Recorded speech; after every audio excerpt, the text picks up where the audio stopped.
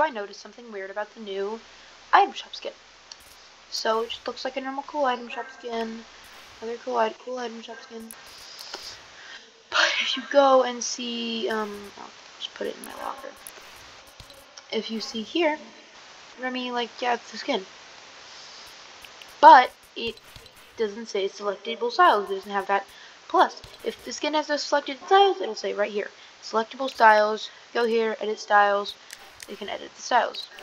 If a skin doesn't have editable styles, it will not be able to click it. But this skin doesn't say editable styles there, but he has another style.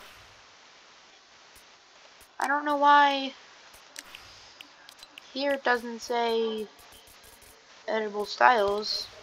Like selectable styles, you can select his styles.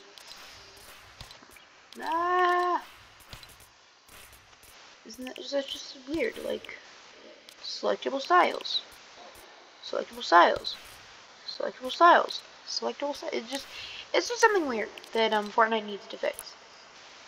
Because then if they go and look in the item shop, they're like, oh look, there's this cool skin, I'm gonna buy him, and then they don't really realize that he has a second style. Yeah, Epic Games needs to fix that.